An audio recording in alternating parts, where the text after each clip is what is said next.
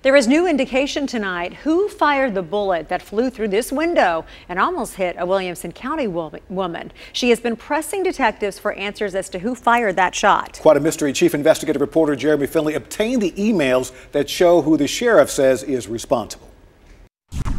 In the country, you hear gunfire all the time, but this was continuous. It didn't hit home what was happening until it hit home.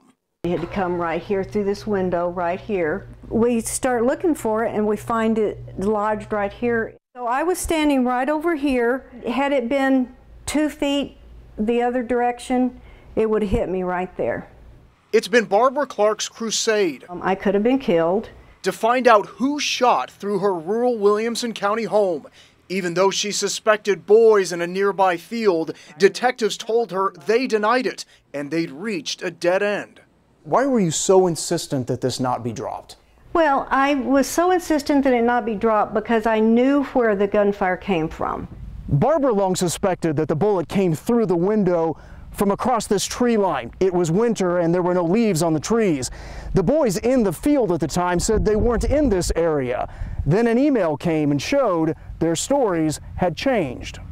That email, obtained by the News 4i team, sent from Sheriff Jeff Long, reads 2 boys provided evidence of shooting. They were remorseful and agreed to pay restitution when told the bullet went into the home. The TBI has the evidence and the DA is deciding on whether or not to charge. I am a licensed gun owner and I know that you've got to be responsible where your bullet goes. And I think these young men need to learn the same lesson. Jeremy Finley, News 4i team.